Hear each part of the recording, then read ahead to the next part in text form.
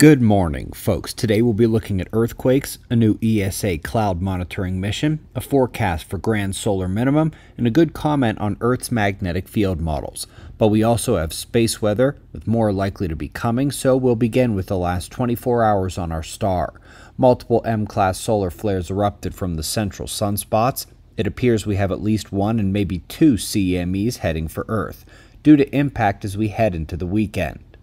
Let's go ahead and review some of those here. First was a double flare complex near center disk. This one had a very faint CME signature, but it is visible as a weak halo.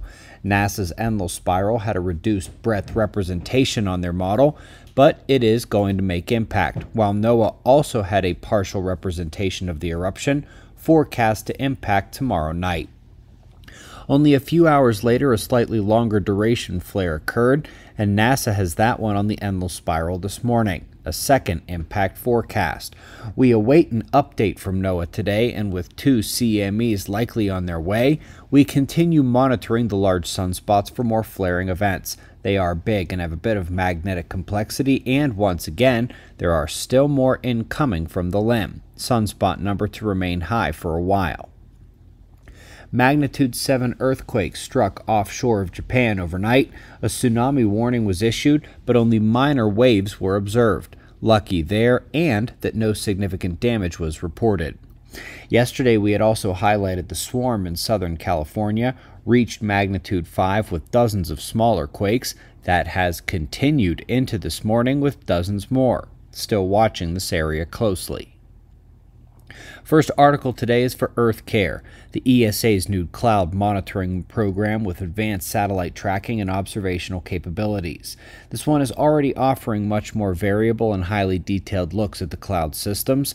Link below to some of its first images here.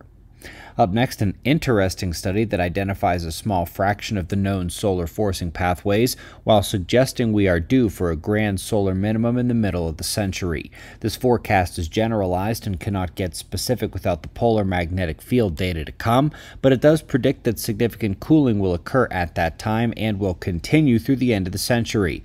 Not surprising to the observer community there. Last but not least, we spent a good bit of time recently discussing the failures of modern magnetic field models to represent reality, and here's yet another example. The data from just the new millennium shows how the models fail to identify local rapid fluctuations of the field, like we were discussing in last night's video. The importance of actual observational data reigns supreme once again. We greatly appreciate your support. We'll do this all again tomorrow. Right here, but right now it's 5:30 a.m. in the new Valley of the Sun. Eyes open, no fear. Be safe, everyone.